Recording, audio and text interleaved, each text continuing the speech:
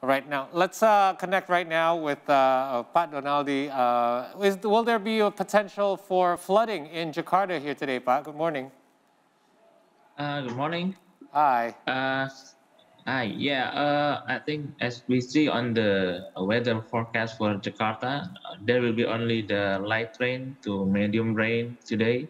Okay. So potentially flood will not occur today. Thank goodness. So I'm still able to get home. By the way, this is Pak Donaldi Sukma Permana, who is BMKG's Climate Research Division Coordinator. Thank you for joining us this morning. Let's have a look at some of the other areas. In my hometown, Bandung, light and medium rain will occur in the afternoon and evening. So you can enjoy the partially cloudy weather in the morning, but still don't forget to put on your sunscreen. And that is Bandung. Let's have a look now at Semarang. They're forecasting light rain to happen in the evening. So those of you in Semarang will be able to enjoy your day there as well. Now, judging from the forecast in Yogyakarta, Jogja is secure from floods as light rain is forecasted to happen at night. Now, if we shift our focus over to Surabaya, make sure you prepare your umbrellas because medium rain will likely happen in the afternoon. The rest of the day will remain cloudy. Now, over in Makassar, light rain will also be happening for the most of the morning. So enjoy your day, those of you out there in Makassar. Let's head on over to Medan as well now. And those in Medan, you will have some clouds to accompany you today. But other than that, it should be fairly clear. Moving over to Jayapura, Papua has experienced many floods and landslide disasters as of late. But if we look at today's weather forecast in particular, there's no rain to be expected. We hope that those areas affected by the flood and landslides will be able to recover soon. Pak Donaldi, how about Papua Jayapura? Is there still potential for floods or landslides there? And if so, what areas will likely be prone to those disasters? Yeah, as we know that Papua is always raining actually in every season. And I think over the last 2 months, they experienced the heavy rainfall, but I think this month is a little bit less. But still, some areas are still prone to landslide because it also depends on the type of the land itself, and then still the rainfall may occur in this area. All right, so let's have a look at Aceh. Great news out of Aceh. It's going to be bright, no rain out there. The flood that did occur in Aceh was reportedly was caused by shallowing estuary. So, Pak Donaldi, what actually caused the floods in Aceh? Is it because of the shallowing estuary? And if so, how can that be avoided in the future? This month, like during the December, January, February, actually most rainfall are focused on the Java, Bali, and Nusa Tenggara Islands. So a little bit good news for Aceh because the rainfall will be less this month. But I mean, maybe the previous months there is rains over there, and then we see that some estuary or river are shallowing. So this is also one of the possible that may cause the floods. I think one of the possibilities is just to make sure the estuary is getting restored. I mean, the shallowing part will be removed. Okay. Yeah. All right. And last but not least, if we look at Sintang, we can see that light to medium rain will likely occur in the afternoon into the evening. And as we remember, in late 2021, Sintang was affected as well by floods that was caused by heavy rains, and the water reserve area decreased. So last but not least, Sintang, Pak Donaldi, is this area still prone to long-term flooding again?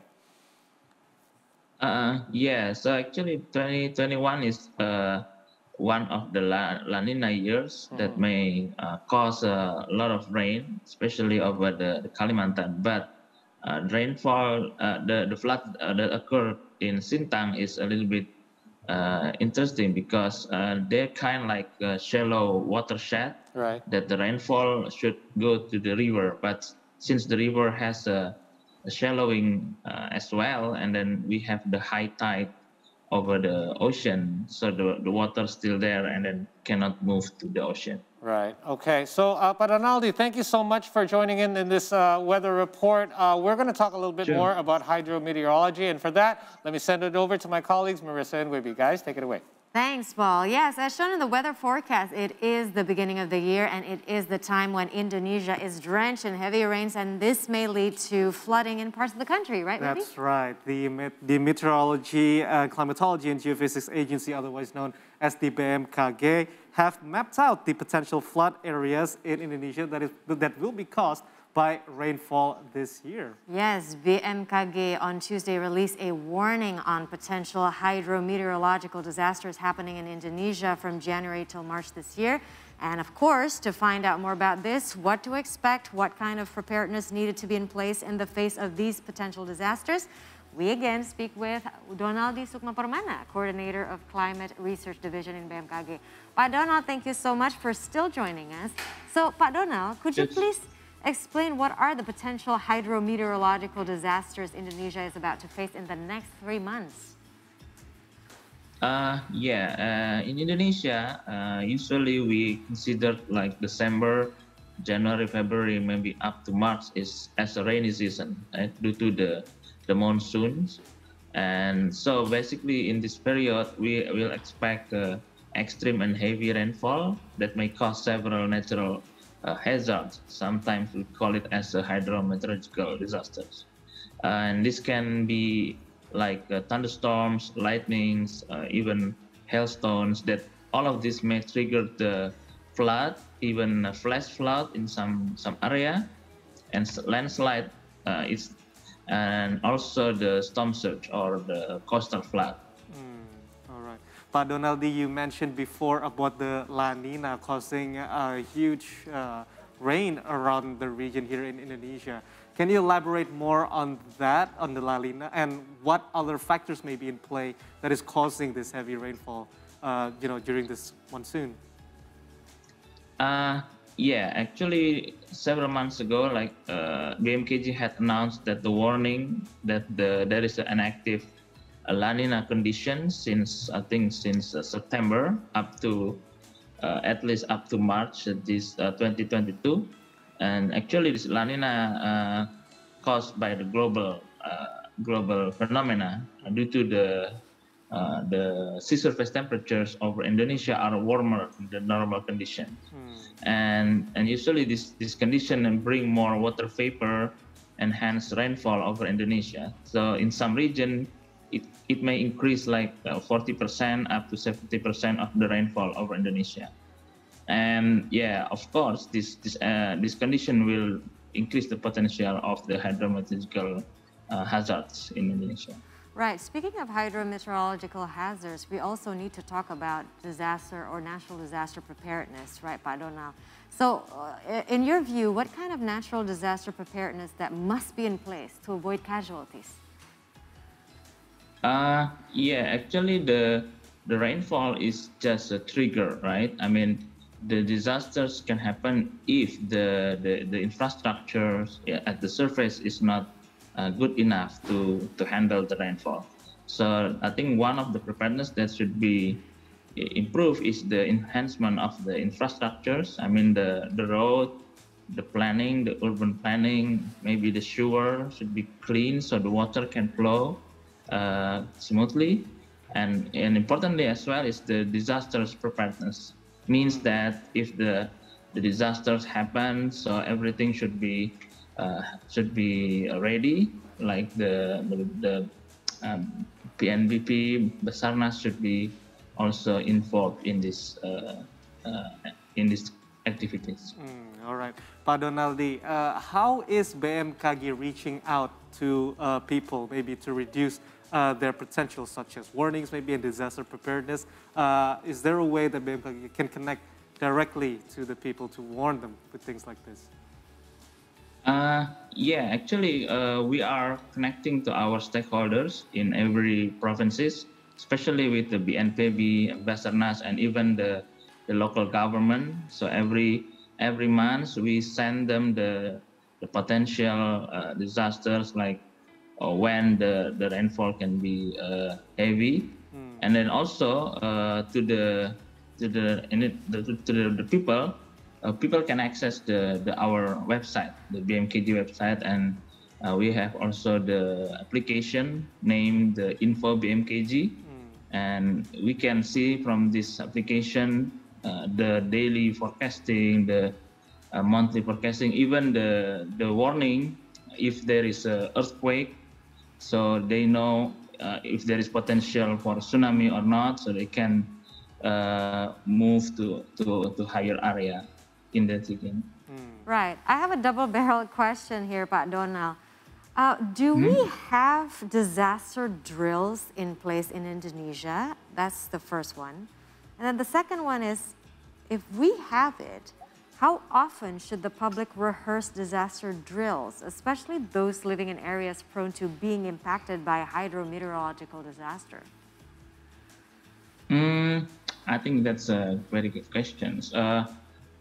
Because the drills that you said that it's usually we do for the earthquake case usually. I mean, we have a siren over close to the coastal. I mean, if there is an earthquake and if there is potential for tsunami, the siren will on and everybody will know. And I think this siren are tested for every month, so people can understand what does it mean. And in other one, BMKG also do some education outreachment to the public. Like we go to the school and we also go to the other stakeholders, basically to improve their knowledge about the weather, the climate, so they can understand the possible potential of disasters from this hydrometeorological. That's right. So, preparation is the key to facing all these natural disasters. So, Pak Donaldi, I think we have some graphics that we have prepared here. Stand by for a while. Sure. Yeah, we would like to elaborate on the data that we're about to show to our audience as well. Is the data ready? Ah, voila. There you go. Right, there we are. Would you please explain and elaborate on this data, Pak Donald? Yeah, actually this map is showing the flood potential that has been made December 2021 and for the January up to March 2022. So in this map, it's shown that most of the Indonesian area, especially the Java, Bali, Nusa Tenggara Island, and most part of Kalimantan and southern part of Sumatra have a moderate potential of floods.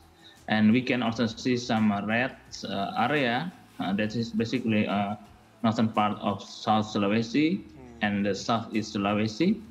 And then also some of Papua provinces that have a high potential for floods.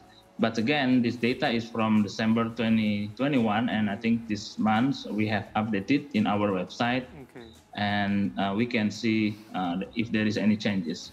The one that I see that in February, the possibility there is a high potential floods over the central Java and also the South Sulawesi. But yeah, we have to see the website just to make sure if there is any changes, because we update it every month in our website. All right, so we'll have to look at the updates on the BMKG website. Now, one more, Pak Donaldi. So if we look at Southeast Asia as a region, is every country, is the whole region experiencing the same increased flood potential as Indonesia? Yes, as I said that this month and until up to March or April, the La Nina event is still going on, and as it is a global event, so all of the Southeast Asia countries will face the similar problems, and most of them are actually the increased probability that the precipitation will be above normal. But again, the detail of this increased probability will be different at each countries. Some of them will have extreme rainfall, and also maybe in some area we can also anticipate it like tropical cyclones. Right. Pak Donald, our last question, do you have a specific website where the public can access information, especially on on disaster preparedness in a comprehensive way?